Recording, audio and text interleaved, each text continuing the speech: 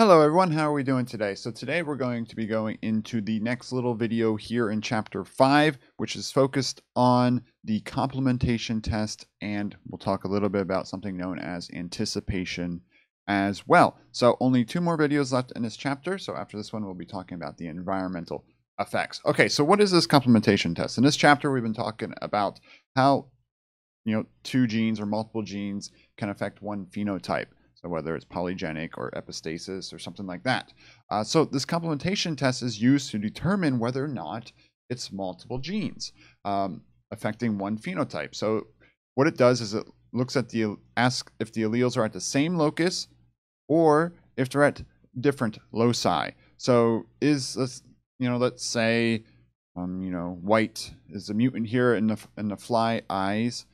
Now, is that white caused by, let's say this is gene A that causes this? Is it just a homozygous recessive mutation that leads to the white eyes? Or is it 2 genes that interact that lead to the white eyes? So think about yellow labs. Yellow labs have that, recessive gene that prevents the pigment from being expressed in the hair. So that's what we're going to look at today on, is it something like this, or could there be 2 genes involved here, so A and B, whereas if either are recessive, so we'll just do homozygous dominant here, if either of these are recessive, does that lead to the wild type or the mutant version? So the best way to understand this complementation test is by going through an example here. So the example I'm using today are for the fly eyes. In this case, wild type are red, white are mutant. So now 2 independent white mutants are discovered. So, you're breeding this fly colony and then you independently come across 2 white mutants. It's not if, you're doing a cross and then 2 white mutants show up in that same set of progeny. It's if they show up independently from each other. So the question is, are these white mutants at the same locus? So did this mutation, if it's at the same locus, did it appear, just by random chance in 2 different generations? Or could 2 different mutations at 2 different gene locations have caused this white mutation? So we want to think about this in terms of them being a double, well, not double, but 2 different genes. So in this case, assuming, we have genes A and genes B. So if they're both homozygous dominant, or they could be, heterozygous here, they would have the wild type red eyes.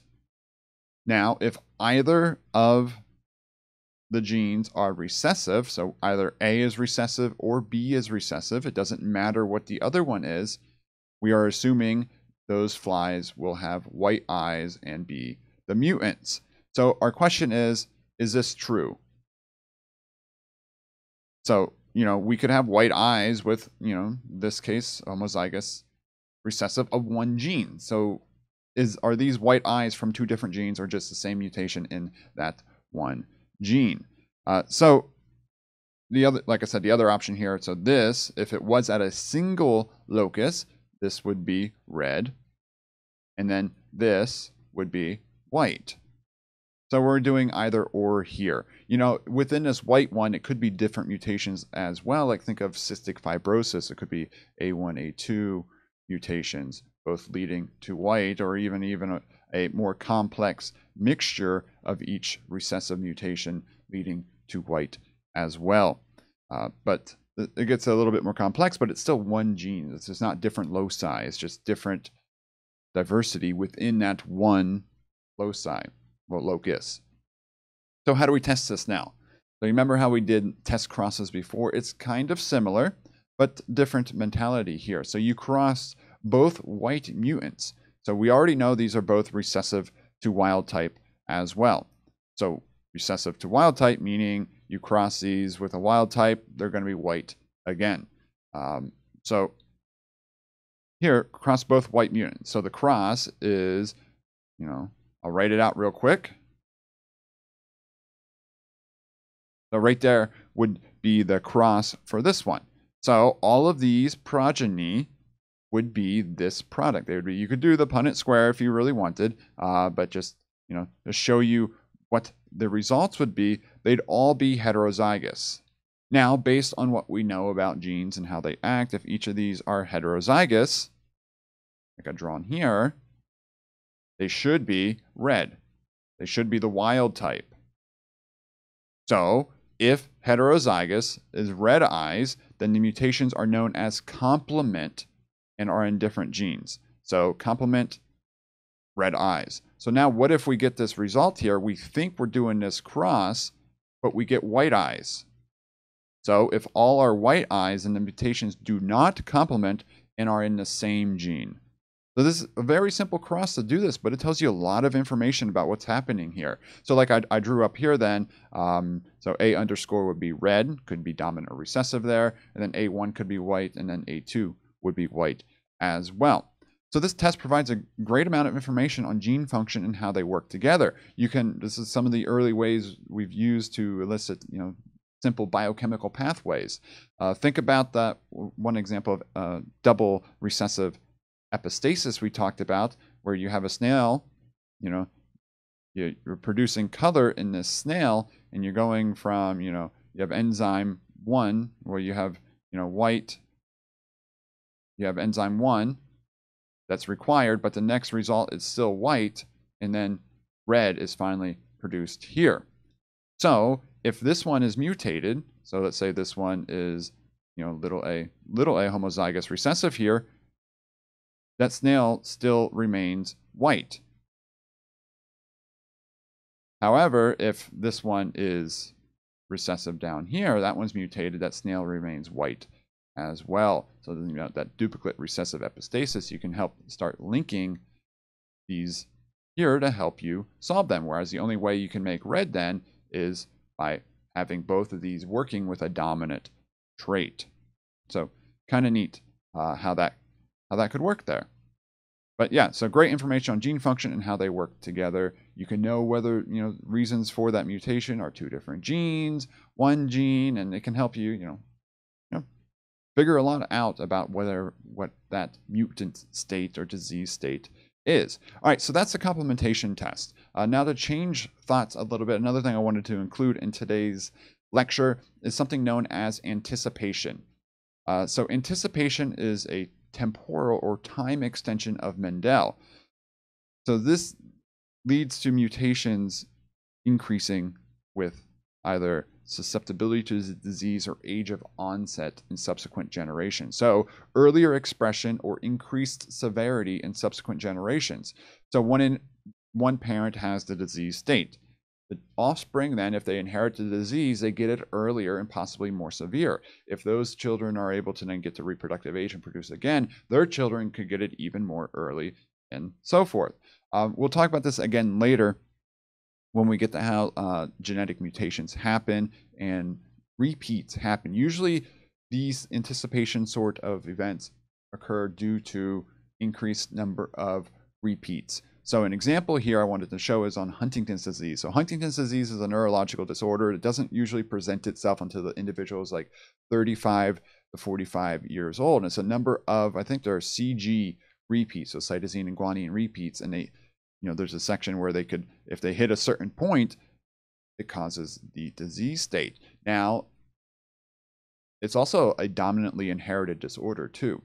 So very severe disorder, but you don't think a dominantly inherited neurological disorder shouldn't be passed on. But the fact that it doesn't present itself until the individual's past, early on or past reproductive age. So a 45-year-old finally showing symptoms could have had a few children by then.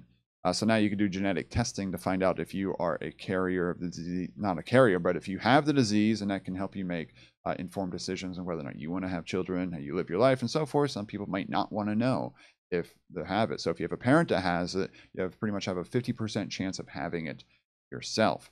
All right, so now how does this anticipation work here for Huntington's? So I found this example from this paper here from 1995 going over this in a way. So here, red line means deceased. So we've pedigrees. I know we haven't gone over pedigrees yet. Pedigrees will come up in chapter 6, which is the next chapter here. But circles are female, squares are male.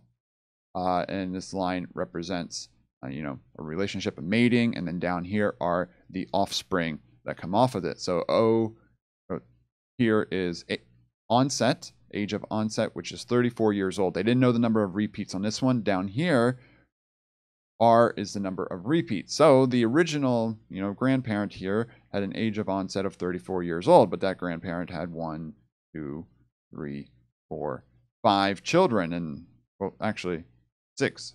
I got this one over here, and they all had the disease as well. Their age of onsets varied too: 35, 40, 39, 35, 33, and 38. So not, a massive difference. And here we also got repeat information. So 51, 48, 50, 50, 49. Pretty similar there as well. This individual passed away earlier, and they didn't get the repeat information right here. So now let's look at their children. So this individual had children, and now, and let's look at data. So it looks like we don't have the information here as well. So onset here was 30. Onset here was 18 and 22. And then this is that generation 2. So 21, 16, and 31.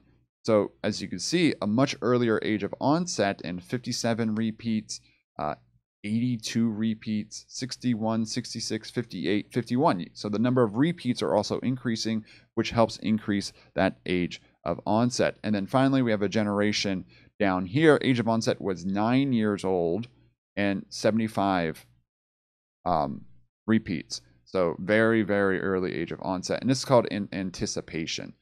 So anticipating, meaning coming earlier, showing up earlier, both in severity and age of onset. So other examples of this include Fragile X syndrome, myotonic dystrophy, muscular dystrophy, and spinocerebellar ataxia. So all of these are examples of anticipation. And that's included in this chapter because it's part of the extensions of Mendelian inheritance, where, it changes with each generation. So it's not just you get it at a certain age, it can also increase in severity as we go forward. It's not just a simple you get it or you don't get it. It could also be multifactorial and increasing it earlier. I know that was a bit different from the complementation test, but I figured it was okay to include them in this same video here. So a short little video going over the complementation test. Again, a very important test in eliciting whether or not a gene is separate or just a single locus. And then also we talked a little bit about anticipation, which we'll talk about later again, for how these repeats occur when we get into future chapters. But that's all I have for today. Next video, we'll be going over the environmental effects and how they could affect phenotype. So some of those are pretty neat to think about too. All right, if you have any questions, feel free to let me know in the comments, and I'll see you all next time. Hope you have a great day. Bye-bye.